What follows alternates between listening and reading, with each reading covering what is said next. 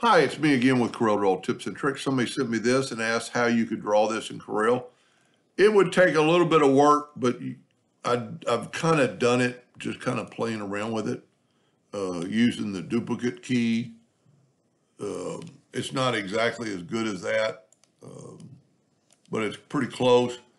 And so what I'm going to draw is an ellipse. I'm going to go in and hit P, put it in the center of the page. And then while holding down the control button, I'm going to move it up. And then I'm going to Control D and make a duplicate, click on it, move the center rotation to the center, make sure it's there, and it's there, and I'm going to rotate it 15 degrees.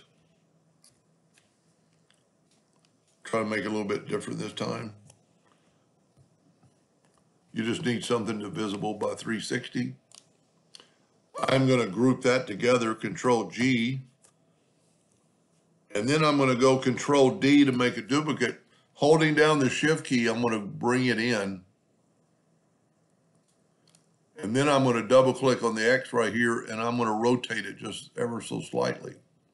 And then what's neat about this, I'm going to go Control D and put it smaller and smaller and smaller. The only problem is it's getting spacing apart. So if you wanted to do it, more for real, you could quite possibly do that. And let's just back up one more time. And then just kind of do them individually. It might even be better to have a line set up, but I'm going to Control D, holding down the Shift key to bring it in, and then click on the X here and rotate it. See, those are a little bit closer. And then you could Control D, and what you could actually do is leave that one and hold down the Shift and bring it out a little bit, and then Control D and bring it in, holding down the Shift, which is pretty important. Double click on the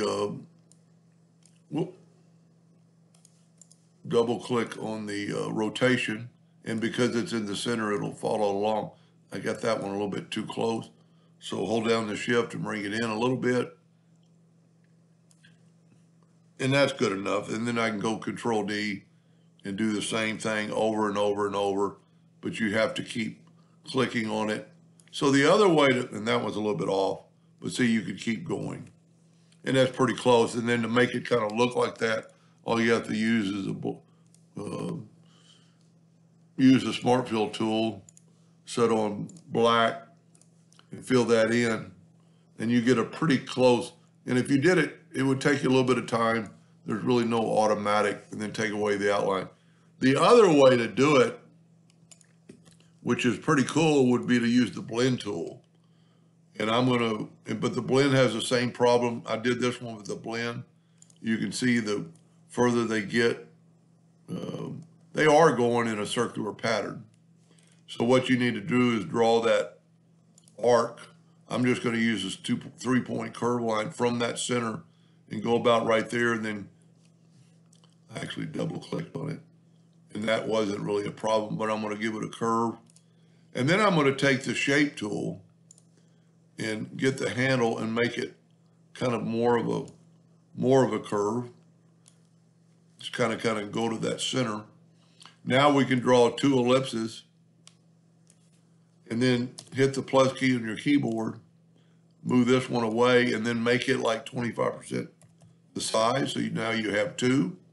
We're going to go to Effects and Blend, double or select both those. Let's blend it 15 times, hit Apply. That might not be enough, but we're going to New Path, put on the path, and blend along full path. Yeah, you get pretty good, but we're running into the same scenario that these are closer together. So you could fix that, and what we can do is select everything, go up to Object, and break the objects apart. And you could keep your line for right now to give you some reference. But what we can do is we could make it, so we need to go to Object and break the blend apart, or ungroup it. And then you could slightly move that one up the chain you know, make another one, and you'd want to, and I'll show you in just a second, we're just kind of move them. Whoop, don't grab. So that you probably have to break the blend apart. So if you've got them closer together and kind of space them out, and if you zoom in, you can get that thing right on that line because it should snap to that edge. Now we've already broken them apart, and we could keep going, you know, to that intersection. But since we don't need that line anymore, now we can delete this line. And I'd go ahead and group this together, Control G. Let's zoom in a little bit. And then take your pick tool and Control D and make a duplicate, but then make the rotation off this center. And then we're a little bit off on the degrees, so what we can do is we could do plus 12. Well, that didn't work. Okay, now we're back to 0. So we're gonna Control D and make a duplicate, rotate it 12 degrees, Control D all the way around. And you kind of get that same effect. Since we had to move those, I think it's pretty close. You know, I could have put more in the center. Take our rectangle tool,